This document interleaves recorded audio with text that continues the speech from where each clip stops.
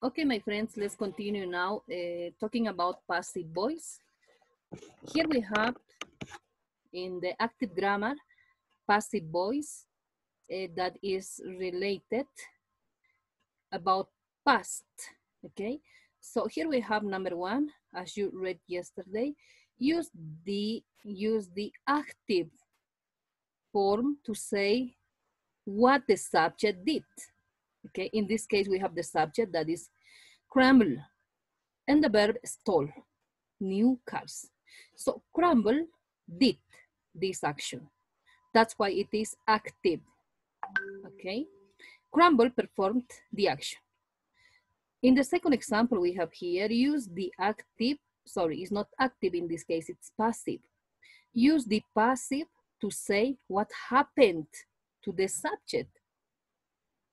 So what happened to crumble? What happened to the subject? Use it when who or what causes the action is unknown or not important. Okay, in that case, we use passive. Use the passive. So 39 cars were stolen. In this situation, we have the cars received the action that Crumble did it.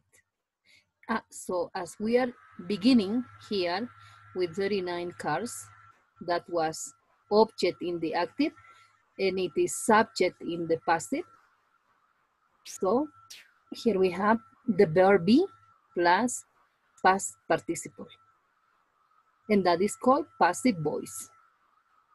Okay, when do we use the passive voice? When who or what causes the action is unknown or not important. Okay, and here we have the form was or were plus past participle. I wasn't giving anything to it.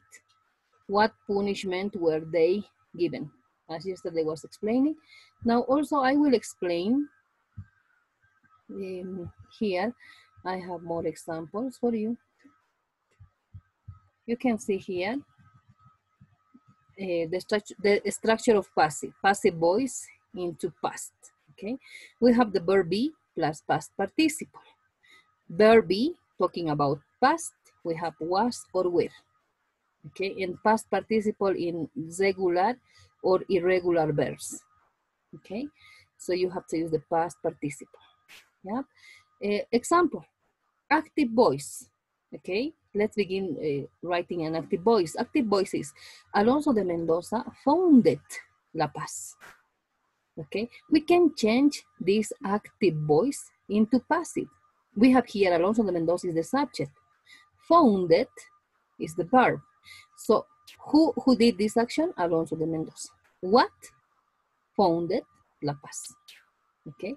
And in the passive voice, we're gonna write La Paz.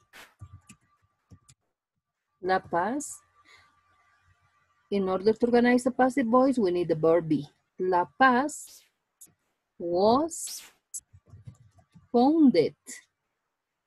So yeah, the grammar says when it's unknown or not important, but now it's important, it's possible to use.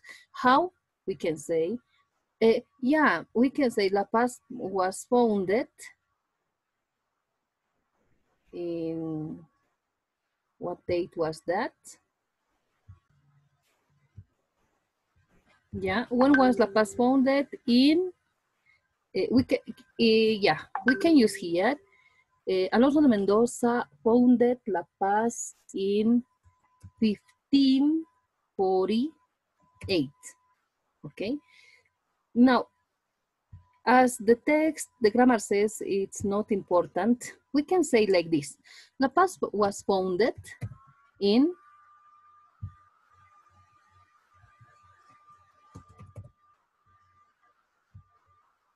in 1548. Okay, like that. And period. But for us, it's important, I think, to mention Alonso de Mendoza. So, and that's why we're gonna write here La Paz was founded by Alonso de Mendoza.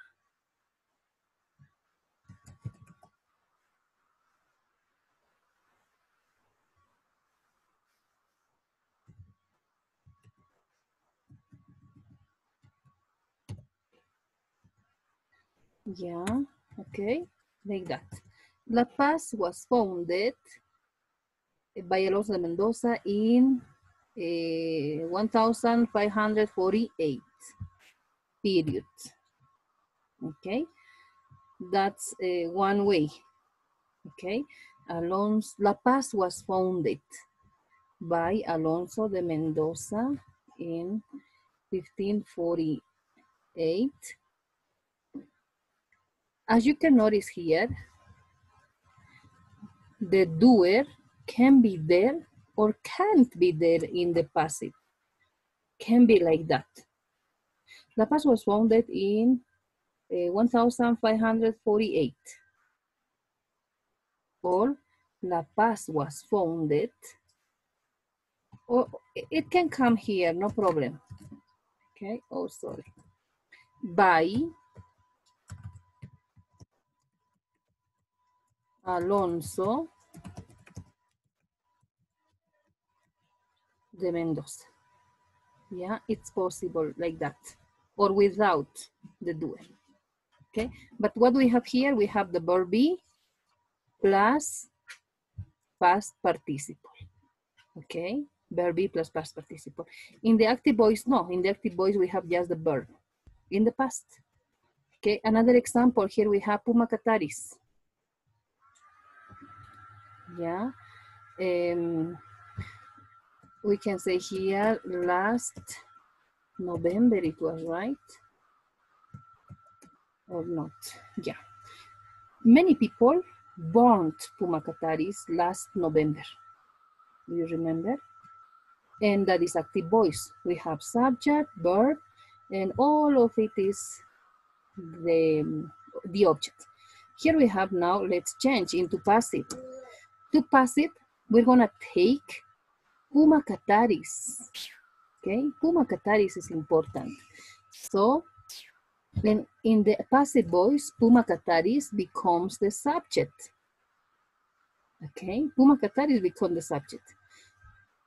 And after the subject, that is Pumacataris, we need the verb be in the past. It is plural. Pumacataris were the past participle of burned is burn, burnt, burnt, right? Yeah, it can be like that or like this, okay? Pumacataris were burned last November. We don't know who burned, right? We don't know. So that's why here we have just Pumacataris were born last November. Okay, so that's why here we have subject. Pumacatari becomes the subject. And the verb were born. And here we have object. Yeah, last November. Okay, it's a complement. Okay, it's a complement. Adverbial time complement. Yeah, so we have here that those are passive and active voice. Okay, passive and active voice. Another example. Active voice, we have Bennett. Do you know Bennett? Yes, right? Maybe you don't know, but we know Monolito Bennett. Yeah, we have here active voice. Monolito Bennett, yeah, active voice. Subject is Bennett because he discovered what? He discovered the monolito that is in the museum, right? Tiwanaku's museum, yeah, an object. Here we have that, okay? Subject, verb, and object. Bennett. Yeah, in the passive voice, what do we have to do in order to organize a passive voice? We have to take Monolito Bennett at the beginning to change into passive voice. Monolito Bennett. After Monolito Bennett, what do you need? You need the verb be in the past. As it is singular, was. Monolito Bennett was discovered.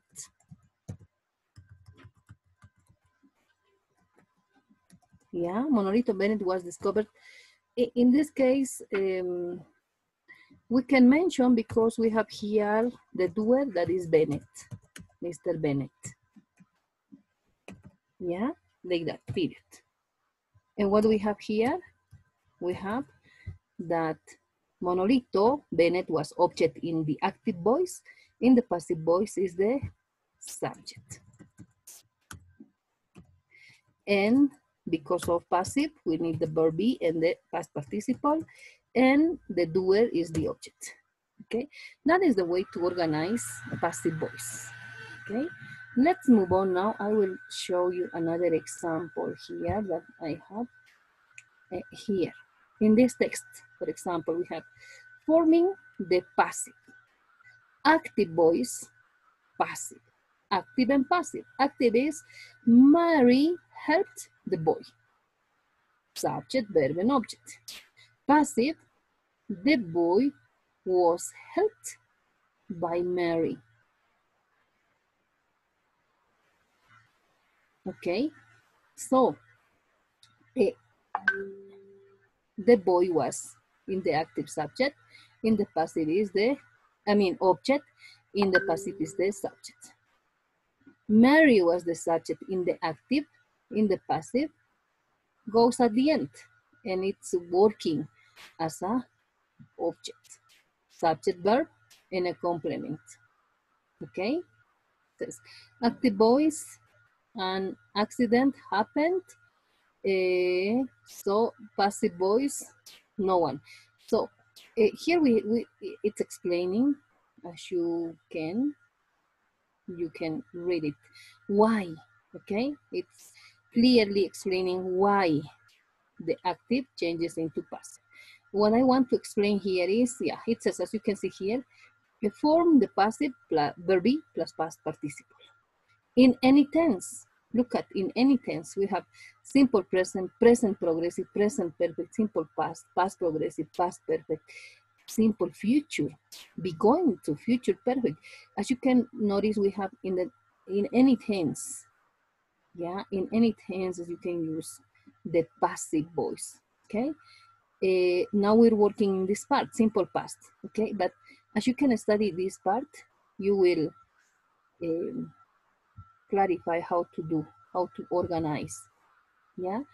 So, look at, Mary helps the boy. The boy, it helps, look at, it's in the present, and into passive, what do you need? The verb in the present. The boy is helped by Mary. Present progressive, Mary is helping the boy. Active voice. Passive voice, the boy is being helped by Mary. You know, here we have the verb be, because of progressive, being, past participle, helped. Present perfect, Mary has helped the boy. Active voice. Passive voice, the boy has been helped by Mary. Simple past, Mary helped the boy. Passive, the boy was helped by Mary.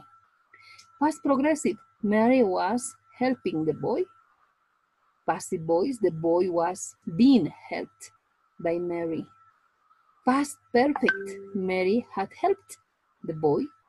Passive, the boy had been helped by Mary. And so on. Okay, as you can notice, here we have the active voice changes into passive using the verb be and the past participle. Okay, that is active voice and passive voice.